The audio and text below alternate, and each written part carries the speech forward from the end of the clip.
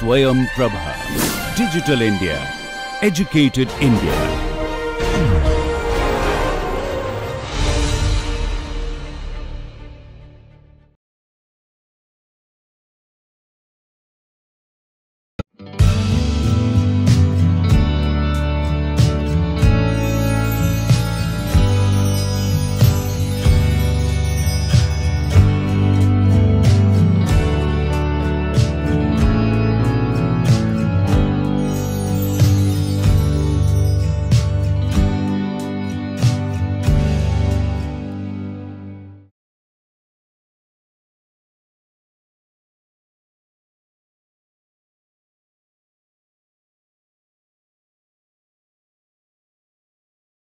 I welcome you all to the 14th lecture of the course titled Psychology of Stress, Health and Well-being. So this is overall the 14th lecture, but it is second lecture of module 5. So before we talk about today's lecture, let us have a brief recap of the last lecture, that is lecture 13. So in the last lecture we discussed about relaxation exercises as a strategy for coping with the stress, and we discussed that the relaxation exercises are kind of becoming very increasingly popular as a way of or as a coping strategy for dealing with stress and anxiety, and there are many such relaxation exercises available. However, we have discussed specifically two such strategies. One is deep breathing and another is called as progressive muscle relaxation. So in the deep breathing we have discussed the deep breathing is also called as abdominal breathing or diaphragmatic breathing. Generally our breathing pattern we have discussed is kind of associated with our mental states. So whenever we get stressed and anxious, generally our breathing patterns become shallow and fast, but when we experience relaxed state of mind, our breathing generally becomes deep and slow. So with this idea that when we experience stress and anxiety, it induces a kind of chest breathing or shallow breathing or fast breathing. So if you can exercise or kind of introduce deep breathing at that time when we are experiencing stress and anxiety, it will change our mental experiences or mental states from anxious to more relaxed state. And we try to see the mechanisms and how it works in the last lecture, and we have also gave the instructions about how to do such exercises. One simple exercises we have kind of demonstrated how we can do such deep breathing exercises. The second concept that we have discussed in the last lecture is called as progressive muscle relaxation. As the name suggests, it kind of induces a relaxation in the body progressively, from progressively one muscle group after another muscle groups throughout the body, and the basic idea in progressive muscle relaxation is that we try to induce first tense a muscle group and then relax it. So this creation of a contrast actually help us to induce much more deeper relaxation state in our body, and it not only just relaxes your mind, but it also relaxes your muscles of the body. And stress in our mind is associated with the stress in the muscles of the body. Specifically, it expresses in terms of aches and pains in our body. And we also discussed the detailed process of progressive muscle relaxation in the last class. So these are a few important concepts that we have discussed in the last lecture. So today we'll talk about the mental ways of coping. So we are discussing various constructive coping strategies, and the last two lectures we have been talking about mostly the physical ways of coping, where we have discussed physical exercise as a coping strategy. then relaxation exercises as a coping strategy. Today we'll talk about how at the mental level we can address the stress and deal with the stress. So mental ways of coping, what are the approaches and what are the things that we need to look at, because most of the time, as we have already discussed in our initial lectures, the stress is largely subjective, and it largely depends on our interpretation of the situation. So thought processes plays very important role in the creation of and experiences of the stress. Therefore, finding the causes at the mental level or at the thought levels is very important. So today we'll look at how we try to understand how mind creates stress, and at the mental level what can we do in terms of coping with stress or anxiety or emotional or psychological issues in general. So it is much more broader than just dealing with stress. It is more about dealing with emotional and psychological issues. So in that context, we will discuss ABC theory of Albert Ellis. We'll also discuss the concepts of irrational and catastrophic thoughts. We'll also discuss how can we reduce irrational catastrophic thoughts as a way of dealing with stress and emotional disturbances. So let's see what are these concepts. So when we talk about mental ways of coping, the idea is that human beings are especially when we think about our own life, our future, about other people, where there is a lot of subjective elements involved, human beings are imperfect information processor, in the sense we generally don't process information very objectively, very factually. And as a result of that, many times we develop distortions or dysfunctional thinking patterns in our life. We generally pick them from our environment or because of some conditioning.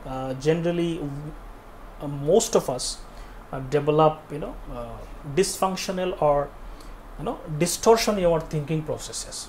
So whenever we think about various issues of our life, about futures, about other subjective elements, we don't think very factually or very objectively. We don't interpret situations very objectively. There is a lot of dysfunctional and distortions in our thinking processes, and so a large percentage of our thoughts are not actually factual. So we'll see how these are true by giving many examples. And a lot of our thought processes are irrational and colored by our biases, negativities, insecurities, and so on. So most of our thoughts are not factual in the sense that they are colored by our insecurities, our biases, our belief systems, which we picked from our environment, from our societies, from the people around us. And these are kind of projected in whatever we think in our life. So that is why, that is the meaning of a lot of thoughts are irrational and distorted. So therefore, many times symptoms of stress, anxiety, and depression, a lot of the psychological and emotional disturbances that we experience in our life are maybe largely caused by such distorted or dysfunctional thought processes. Okay. So therefore, in order to deal with stressful circumstances or various emotional and psychological disturbances, it is important to address our thinking process. It is important to look at our thought processes and how we process information, because root cause can be there. It is important, obviously there are physical ways that we have discussed. These are also very important ways of dealing with, but it is also important to look at our thought processes, because we generate emotions and stress and anxieties in our mind only. So thought processes are basically, they play a very important role. So when we talk about dealing with thought processes, basically the idea is our thoughts and emotions are very strongly connected. So if you see, I'll just draw it here.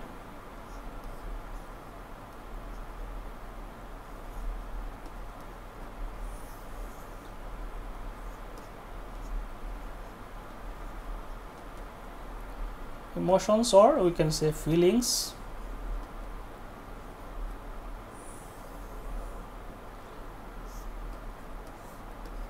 they are continuously interacting with each other, and in fact even the third element, our behavior or actions, are also kind of connected with each other.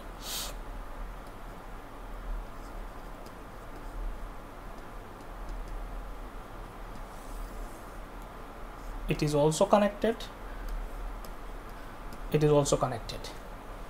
So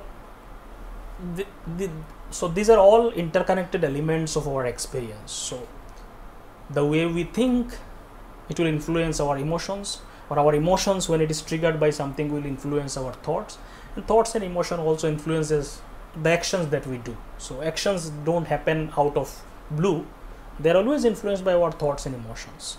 So they are all interconnected to each other, and that is why we need to address many times the causal factors could be our thought processes. So we need to look at there, which causes a lot of emotional disturbances, including our stressful experiences. So let us understand this whole mechanisms or process of thoughts and emotions and their interconnections using one important model or theory proposed by Albert Ellis, which is called as ABC theory. And this is a very popular theory, which is also, the ideas are used in various psychotherapies, especially the cognitive therapies, which addresses our thought processes and tries to solve psychological issues and emotional issues by addressing our thought processes. So ABC theory is very popular in various psychotherapies, and they use these ideas in treating people with many psychological issues. So let us see what is this ABC model is all about. So Albert Ellis, around 1957, he developed rational emotive behavior therapy, which is in short also called as RABT. The basic idea of this therapy is focus on changing our thinking or beliefs, or belief patterns or thought processes, to reduce maladaptive emotions and behavior. So to change our emotions and behavior, this particular approach developed by Ellis, they try to change our thinking processes. So according to them, it is the thinking processes that influences our emotions and thought process and our actions. So by changing our thinking processes, we can change our emotions, we can change our behaviors or actions. So according to Ellis, we feel the way we think. So basically means our thinking and feeling are kind of corresponding to each other. So if we experience positive thinking, it will lead to positive emotions. If we have negative emotions, it will lead to negative, if you think negatively, it will lead to negative emotions, and vice versa. Negative emotions may stimulate negative thoughts, positive emotions may stimulate positive thoughts. So thoughts and actions are kind of corresponding to each other, and each may influence other. So whatever the kind of emotions we have, we will have similar kind of thought processes in the sense of positive and negative. So therefore feelings can be changed by changing our thought processes. So the idea is, you cannot directly change your emotions, it is generally very difficult. So one better approach to change our emotions, particularly negative emotions and disturbing emotions, by changing our thought processes, because it is much easier to change our thought processes than our emotions. So intervention can be done at the thought level. So that is the idea. So according to Ellis, the problematic emotional reactions are caused by negative self-talk or negative thought processes, which Ellis called them irrational or catastrophic thinking. So he said mostly the negative emotions are actually stimulated or caused by irrational or catastrophic thinking. So we'll try to understand what is irrational catastrophic thinking. So our thinking is responsible for this. He tried to explain this whole phenomena of how thoughts influences emotions by using ABC sequence. So what is ABC sequence? Let us try to understand. So ABC model basically is talks about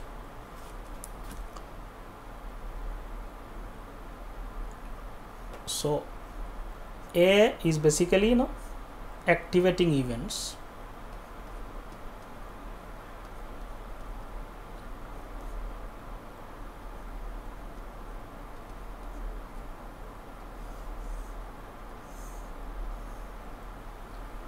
So any event that happens in your life is an activating event that activates certain emotional reactions. B are basically beliefs.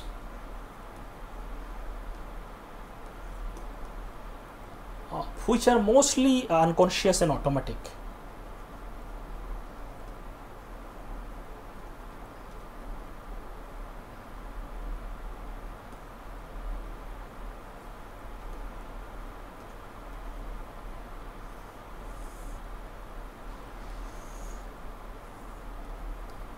C is consequences.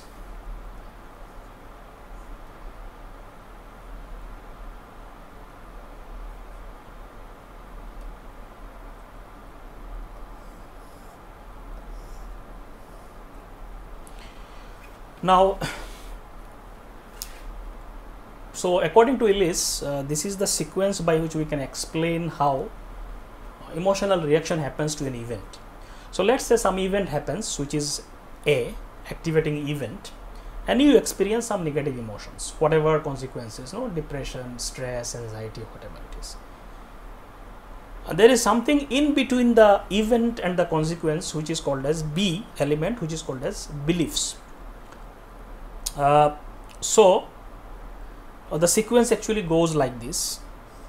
A stimulates B or beliefs. Event stimulates certain belief system in us or certain thought processes, largely which are automatic, and B ultimately causes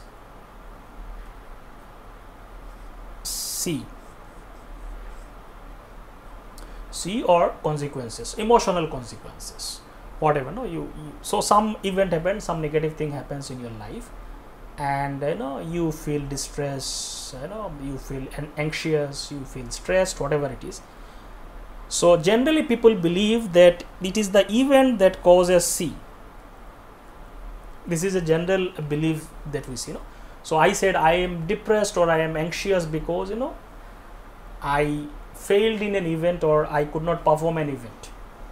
So we associate A with C. So we generally think, apparently, that it is the A that is causing all the emotional consequences, such as anxiety, depression, etc. Ellis says this is not right. A actually never causes C. This is not the right pathway. Rather, A causes B and the B ultimately causes C. So what is the meaning is that whenever some event happens in your life, let's say some negative event, it will induce some beliefs in us, some beliefs, the way you think about the event, that you say, my life is doomed, or I'm not, what will happen to me. Some kind of thought processes will kind of stimulated by this event. So how you think about the event, and this thought processes or belief system will ultimately cause emotional consequences such as stress, anxiety, depression. So it is not the event actually that causes consequences, but the belief system that are activated by the event, they are responsible for the consequences. But in general, we think it is the event that is causing all the emotional consequences, which is not right. So this is the model. So let us give an example to understand this.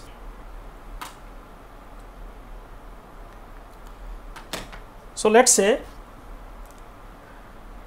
an event happens in your life, which is you failed in a task.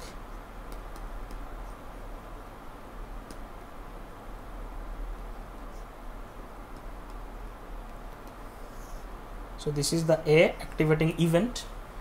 whatever event, let's say you appeared for an interview and you failed in that, you could not perform well, and could not get selected there, whatever it is, it could be anything, you failed in a task. So that is the event, and this event causes, let's say C. This event is not, so generally the consequence of this event could be, let's say it could be whatever, depression,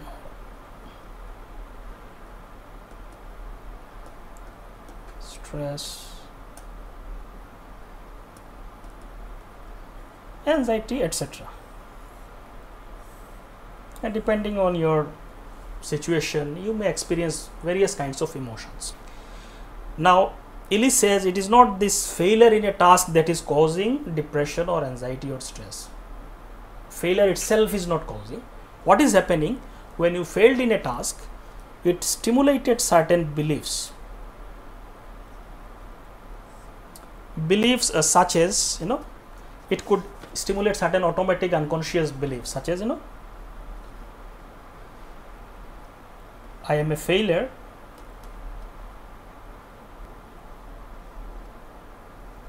I am a worthless person,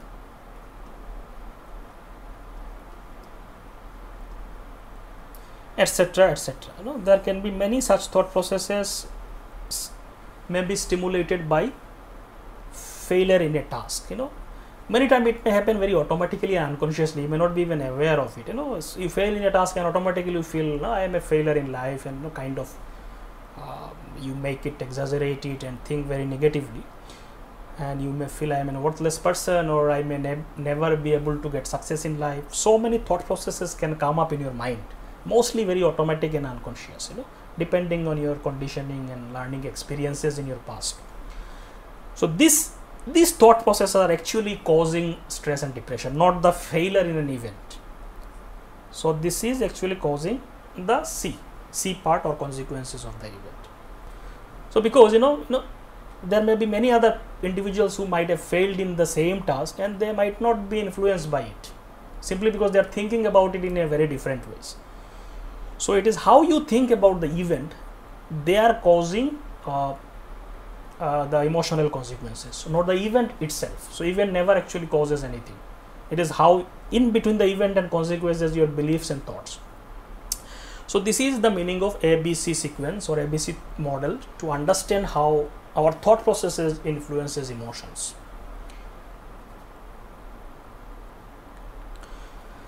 Now Ellis says primarily all the negative emotions and emotions and various psychological disturbances are caused by irrational and catastrophic thoughts. So he kind of collectively called them as irrational or catastrophic thought processes. So generally, because of these irrational thought processes, all this negative emotional and psychological disturbances and disorder actually happens. At least one of the main reason for them. So let us see what are these irrational catastrophic thinking, which happens at the B part in the ABC model and which causes negative emotions. So according to Ellis, an irrational idea or belief has certain characteristics. Some of these characteristics are, irrational beliefs or ideas that distort reality. Okay? For example, in our earlier example, where we said, somebody failed in a task and he is thinking that I am a failure in life. So this is a distortion of reality. Why it is distortion? Because this is not the truth. Failing in one task cannot make you a failure as such in totality of your life. So this person is distorting the reality. It is objectively, if you see, it is a failing in one particular task, but if that person is thinking that it is a failure of my life as such, then it is distortion. It is distorting the situation, or the perception is distorted. It is illogical simply because failing in one task cannot lead to failure in whole life as such. So it is illogical thought. Irrational thoughts also prevents you from reaching your goal. So generally, when you exaggerate negative aspects of situation and other thing, you will not try to act proactively in the future. So it will kind of prevents you from reaching your goals. So you will not do things that are required to reach your goals, simply because you are too pessimistically thinking about it, and it will decrease your motivation level, and it leads to unhealthy emotions. We have already seen emotions are directly related to our thought processes. So the moment you say I am a failure in life, I mean, it is bound to cause a lot of emotional disturbances. You are bound to experience depression and sadness in your life, and it leads to self-defeating behavior. So behaviors that will actually create obstacles in reaching your goals. We have already discussed that, because once your motivation is decreased and once you see things pessimistically, you will not do the right things to reach your goals. So you will kind of avoid things, avoidance strategies will be used, and they will be kind of self-defeating behaviors.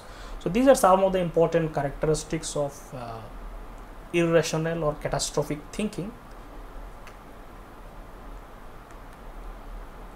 So Albert Ellis was a therapist, and he has long experience of from his experiences with the patients with the psychological issues and disturbances. He found obviously there are many such irrational thought processes are prevalent among human beings, but some thought processes are very common, and they are based on demands about ourselves, about others, about the environment. So based on what we expect from our own self, from other people around us, from the environment around us. Based on that, he said these three important irrational beliefs are there. Obviously there are many variations to that can happen. There may be many other irrational beliefs, but he found these three are more common among people. One is, I must be outstandingly competent or I am worthless. This is one common irrational belief prevalent among human beings. So you always want to be outstandingly competent, or otherwise you will experience that I am worthless person. Second is, others must treat me considerably or they are absolutely rotten. So you have a lot of expectation from other people around you that they should always treat you with considerable approval and love, etc. Third, the world should always give me happiness. So it's a kind of implicit belief that I should always get happiness from the world. So if I generally ask whether people in general whether you subscribe to this kind of thought processes, many may consciously think they don't subscribe to this kind of thought processes. But if you see human behavior, it reflects they are kind of dwells on this kind of thought processes. For example, if just somebody indicates some slight rejection, somebody whom they care and love, if they reject you in some ways, many people experience devastating negative emotions. Why that person rejects me? So indirectly, what is happening? You believe that people around you should always accept you, approve you with love and affection. You may not, if I ask you consciously, you may not say I believe in that, but from your behavior it is evident that you believe that. So this may be very unconsciously rooted in our mind. So little bit of failure and rejection and sufferings disturb people so much simply because they have this kind of deeper belief systems, which many people may consciously may not be aware of them. So these are there may be many such irrational beliefs, but if you see these irrational beliefs, one thing is they are very absolute statement. You always want that something must happen in your life, or something never should happen, something should always happen. So this kind of absolute statements are characteristics of these irrational beliefs and thought processes. So can you, for example, think why are these very irrational thoughts? Why these thoughts are called as irrational thoughts? Let's say the second thought, uh, which is very common among people, that others must treat me always, always must treat me. Must is a kind of absolute statement. Must treat me, always treat me considerably with approval and love. So why do you think this is an irrational thought? What could be the reason behind it?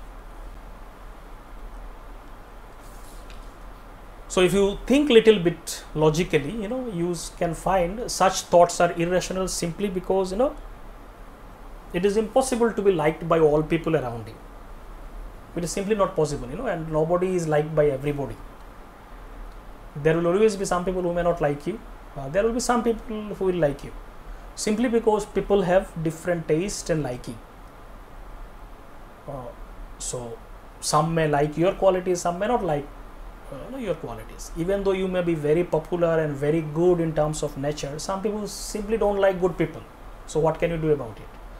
So I mean, it is simply impossible. The people whom we worship maybe after death, the great people, while they were alive, there were so many oppositions and the criticisms and disliking from the society they experienced. So it is simply not in the nature that everybody will like you or always approve you. It is simply not possible. So that is why it is irrational thinking to expect that everybody around you kind of will always approve you and always affectionately behave with you. And also the problem is, if you always try to impress other, there is nothing wrong in becoming popular and impressing other people. But if you try too hard all the time to impress other people, one thing is that you will not have time and energy to do things that you like. You will be always trying to running behind other people and impressing them, which may not be good in long term. And people also get tired of if you try too much to impress them. So in that sense, such thought processes are illogical and irrational. So we have so many such irrational thoughts which are actually causing a lot of emotional disturbances. When a lot of these sufferings are actually self-created. We have discussed in the characteristics of stress that a lot of stressful and negative emotional experiences are actually self-created. When we say that, we are trying to say that by this kind of thought processes. Many times objectively there is a reason for being disturbed by something, but many times it is exaggerated by such thoughts.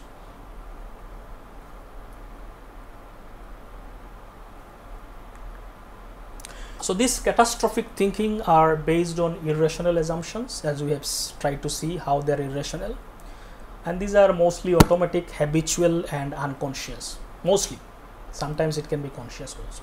So something happens and it automatically gets activated in your mind because of your past conditioning. These are very automatic, unconscious thoughts. So that is why you may not be aware of them, that they are working in your mind. So these beliefs take the shape of absolute statement mostly and has many thinking errors, such as they ignore the positive aspects of things. So if one negative thing happened and you simply exaggerating it so much that you are not seeing that there are many positive aspects to your life also. So let's say in our last example, you fail in one task and you are saying my life is a failure. So you are exaggerating the negative part too much, and you are ignoring that so many positive things has also happened in your life. So you are ignoring the positive, exaggerating the negative and overgeneralizing them. So you failed in one particular domain or aspect of life or area of life, and you are kind of attributing it to every other aspect of your life. So that is the meaning of overgeneralization. So you are generalizing it to other aspects of your life where it is not connected. So these are other qualities of irrational thoughts or characteristics of irrational thoughts.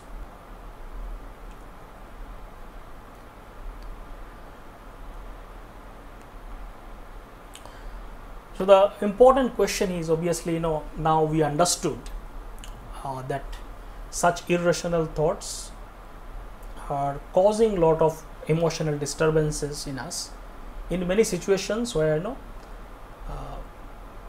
our sufferings could be self-created by such thoughts, where we should not suffer so much objectively, but we are exaggerating them, and suffering how sufferings are kind of blown out of proportion So it is important to understand how can we reduce such thought processes, such irrational thought processes, so that our negative emotional experiences can be minimized.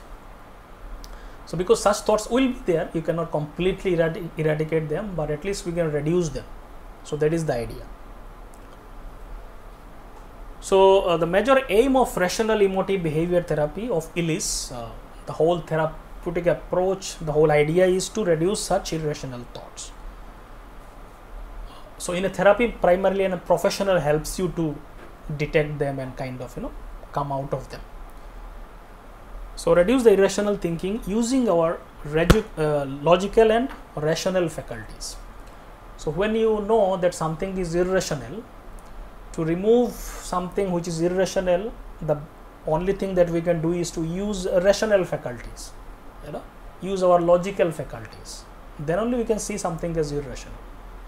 So using our rational faculties, logical faculties to reduce irrational thinking is the purpose of a lot of therapies, particularly rational emotive behavior therapies and other cognitive therapies. So in this way, we'll be able to change our emotional experiences in the positive directions. So this is how emotions are changed, by changing our thinking processes. So generally there are two steps involved in it, in terms of reducing catastrophic or irrational thoughts. So these steps, professionals can help you also in that way, and sometimes we can also use these steps on our own also to deal with our irrational thoughts. So first step is detecting irrational thoughts. So before we can do anything about something, we need to detect it. We need to understand that it is there. So detection is very important. Half of our task is actually the detection part. Many people are not able to detect it. They are not they are not even aware that such thoughts are there. So detection is very important. If you become aware that such thoughts are there and such thoughts are causing problems, then most of our problem will be automatically solved, because you know that these are the issues. So detection is very important. So detection is the first part of it, and the second part is disputing them. Once you know that such thoughts are there, the next important thing is to dispute them by using our rational faculties and logical faculties. So let us see in a more detailed way how can this be done. So detecting irrational thought is very important, as I said. So first thing is we need to try to find out a thought. How do we detect any thoughts? How do you know that certain thoughts are there in your mind? How can we detect our thought processes? So if you observe your mind, our thoughts are primarily manifested in either in the form of self-talk, that you talk to yourself in terms of language. So it expresses in terms of talking, in terms of most of the time we are talking to ourselves. If you observe yourself, even though when people are not around you, continuously we are talking to ourselves. So these talking are basically thought processes that are going on in your mind. So that is why language is so important in mental development. Without language we cannot really have a sophisticated thought processes. So it is the language that is an important tool for expressing complex thought processes. So that is why human beings have evolved language system. So they have evolved thought processes. So this is very important. So detection of any thought is primarily looking at how you talk to yourself. So this is one important way. Another is obviously in terms of images and imageries we think. But mostly our thought processes are expressed in terms of self-talk, the talking that we do, in terms of language. So you observe how are you basically talking to yourself? What are the content of that talk? This is the way to detect a thought. So for detecting an irrational thought, it is important you ask yourself, why are you getting upset? So let's say something happened and you are getting upset. So ask yourself, why are you getting upset? So from emotion you are tracing back to the thoughts that is causing that emotion. By asking this question, you trace back the thoughts which are causing that emotion. So let's say you are feeling depressed, or feeling sad, or feeling stressed about something. Then when you ask why I am getting stressed about it, why I am getting sad about it, so you will see what is the thought that is causing it. So we'll give more examples so that you can understand it. So ask yourself why you are getting upset. So by that question you can trace the thoughts that are causing these emotional disturbances. Then it will become much easier. Then examine your self-talk closely to find out irrational thoughts and expectations. So I say how you are talking, what is the content of your self-talk that you are talking to yourself. You can detect irrational thoughts from there.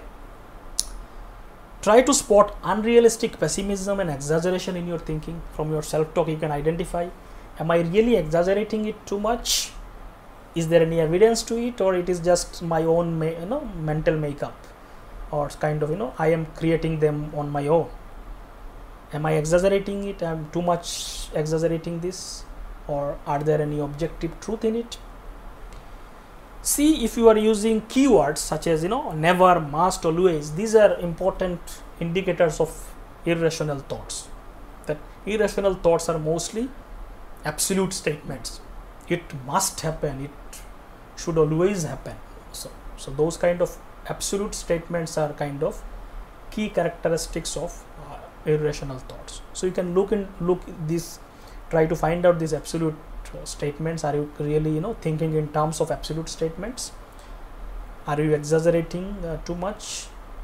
So from your emotions try to trace back, see your self-talk, observe them, and try to detect what are the thought processes that are going on. So many times detecting such thought may become difficult, especially when we are highly caught up by emotions. That is why many times our support system works very well. Other people can detect it very easily.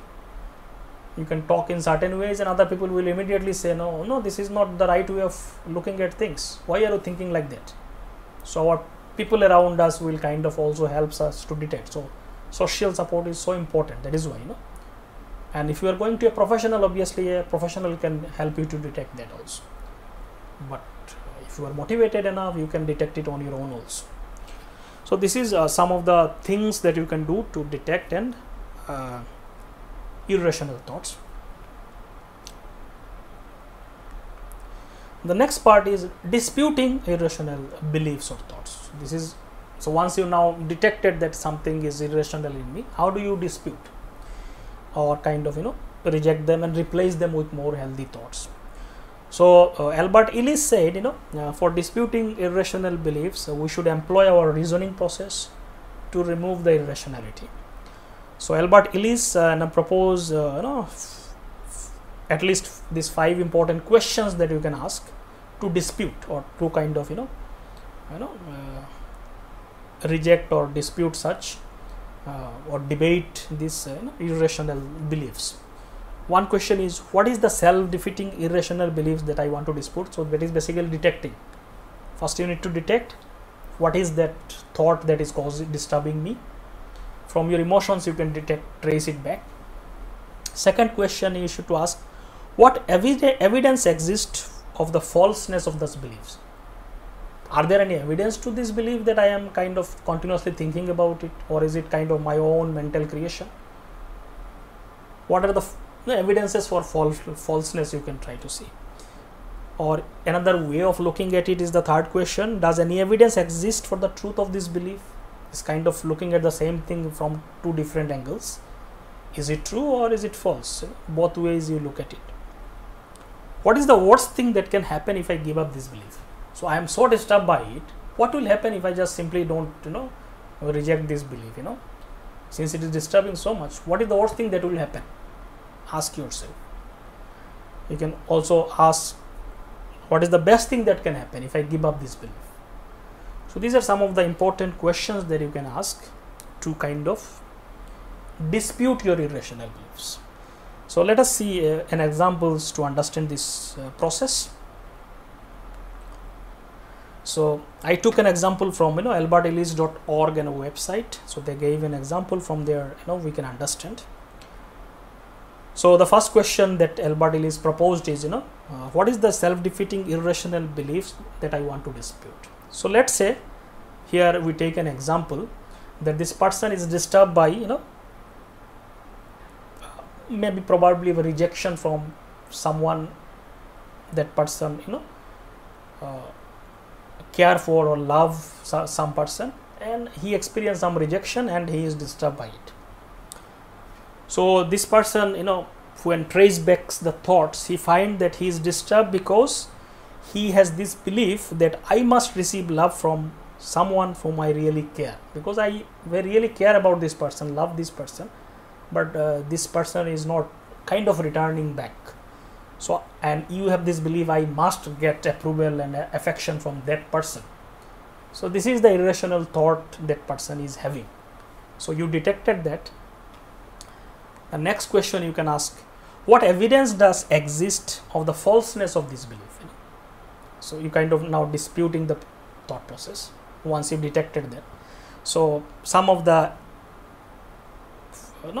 evidences can be like that no law of the universe exists that says that someone I care must love me. So you don't have control over others' behavior. You might love somebody, or you may love somebody, you may care about somebody, but you don't know how that person will behave.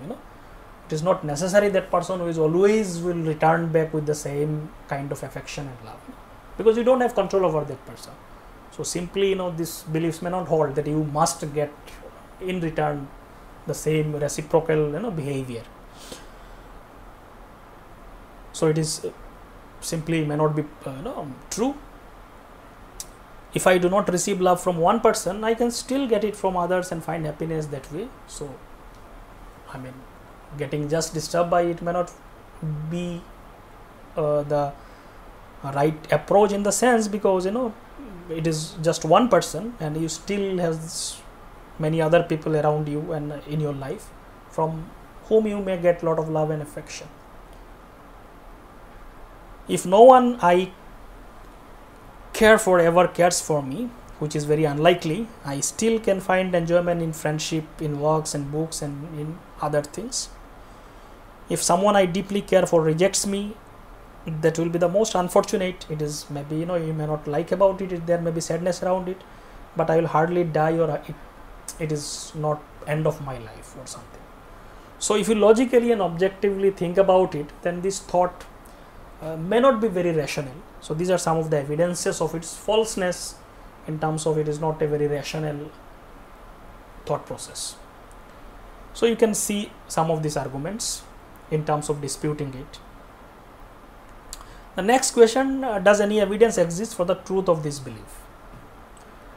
No, not really. Considerable evidence exists that if I love someone dearly and never am loved in return, that I will then find myself disadvantaged, inconvenience, frustrated and deprived. Not necessarily. If you don't get in return what you are expecting, it doesn't make you a life of disadvantaged life or frustrated or deprived life. So there is no evidence for it. So simply it is not very rational thing to look at. I certainly would prefer therefore not to get rejected, but no amount of inconvenience amounts to horror. I can still stand frustration and loneliness.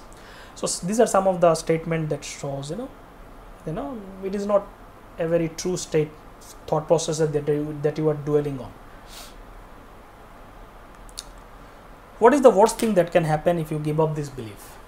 So maybe you may think I would get deprived of various possible pleasures and inconveniences. So you had certain expectation about that person. So if that relationship doesn't work, there may be some inconveniences and issues in life. That is okay. But you can always find newer relationships in your life. This is not the end of road. So this can be the worst thing that can happen only. So the kind of emotions that you are generating may be very exaggerated, which may not be true. What is the best that can happen if you give up these beliefs? If you give up this belief, there may be some advantage to it also.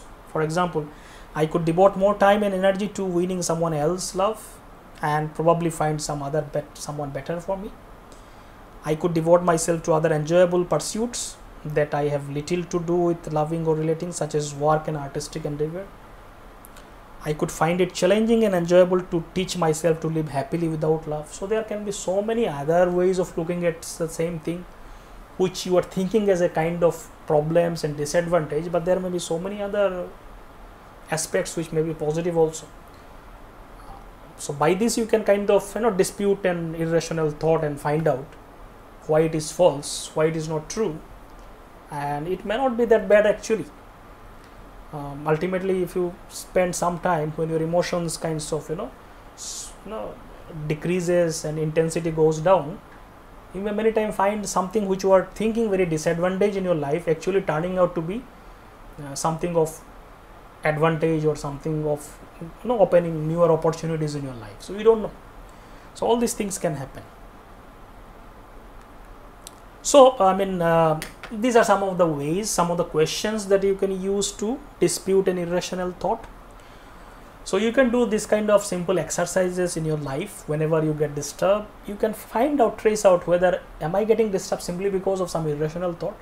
Obviously you may get disturbed because of really an objective situation or real situation. That is okay, there is no problem. Here we are talking about disturbances that are caused by irrational thoughts, illogical thoughts, which are exaggerated, self-created. So we can minimize them. We are not saying all disturbances are not, we should not have any disturbances in life.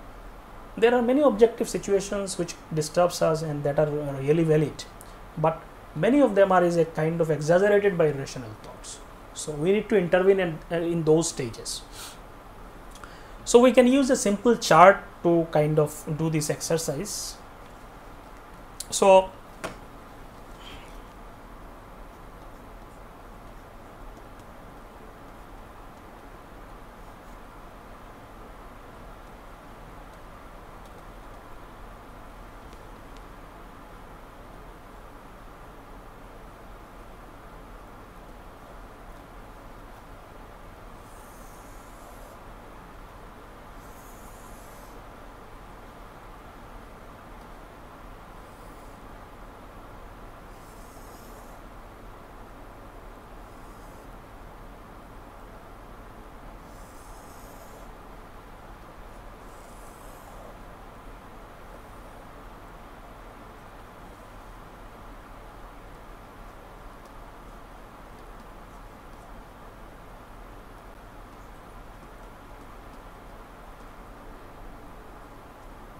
So we can take just earlier example to make it more simple. So you can do similar exercises. Activating event could be failure in a task. Consequences could be sadness, anxiety, stress. You can trace out your beliefs. Belief, as I said, I am a failure.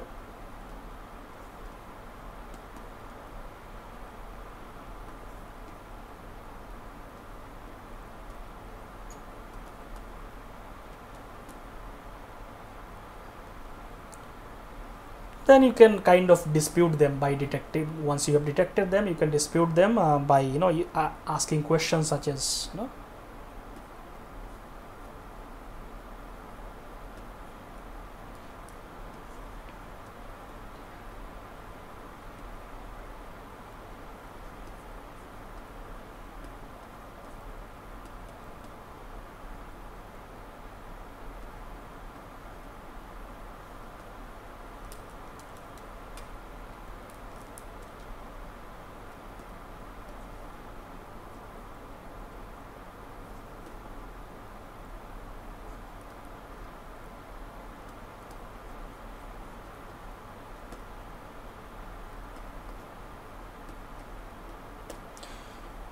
how do I become a total failure if I do not succeed in one task? So similarly, you can use many other questions that we have discussed. You can use all these questions to kind of dispute your irrational thoughts. So you can use simple charts like that, to do this exercise, and it is also generally, many times we are not able to come out on your own when you are really emotionally engrossed in something. It is always better to take help from people around us, our near and dear people, our friends, our family members, and many times it may require professional intervention also, and they can also help out. So these are the important things. So you can do these simple exercises in your life. Most of the time it can be done on your own also, but obviously in extreme cases we need support from other people also. So final thought is basically, it is reported that it may take time and practice in changing our beliefs. So it is not so easy. It may take time and practice. We need to continually work on recognizing our irrational beliefs and disputing them and transforming our negative emotions into positive emotions. So it may take some time. So understanding this whole process is very important, because many times we dwell on simple irrational thoughts and they really disturbs us so much. So simple thoughts, which are irrational absolute thoughts, and they are very important that you replace them with more healthy thoughts. For example, just somebody rejects one person and you simply start believing that everybody hates me, and it is actually rejection from one person, and that person start talking about, nobody likes me, everybody hates me, and that person is not looking at there are so many other people who kind of shows love towards that person. So this is we dwell on such small thoughts which really causes a lot of disturbances. So it is very important that we need to do more self-reflection and self-observation. We need to be vigilant about our thought processes, and this is an important and unique human quality, that we can observe ourselves. This is one of the gift of human beings, that we can observe ourselves. We can look at our own selves and judge what is wrong and what is right, and we need to use this quality and faculty and this gift that is given to us. Do more self-reflection, be vigilant to your thought processes, observe how you are thinking and how it is affecting you. And by changing our thoughts, because a lot of thoughts can be changed very easily, and replacing them with more healthy thoughts, we can kind of change our emotions and make our life more full of positive emotions and happiness. So these are some of the thoughts about mental ways of coping. We can understand this, use them in our life and benefit from it. So with this I will end today's lecture. Thank you.